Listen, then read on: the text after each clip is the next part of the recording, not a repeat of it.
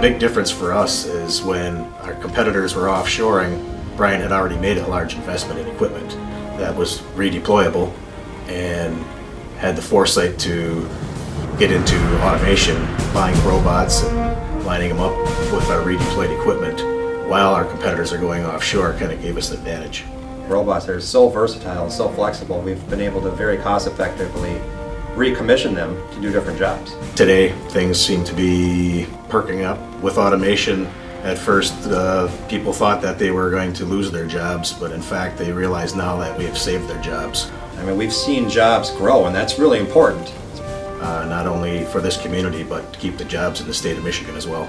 Now some of our customers are actually bringing product back from overseas. We now ship to China and grow a key customer we wanted to grow with and continue to grow that business. We have the ability, we have the technology with the use of the robots, the FANUC machine tools to be as competitive as anybody.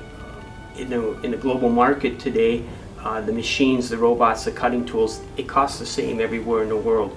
It's how you take that technology, apply it, and having one operator running 6, 7 machines, 2, 3 robots, it really is a strong benefit to the bottom line cost for our customers.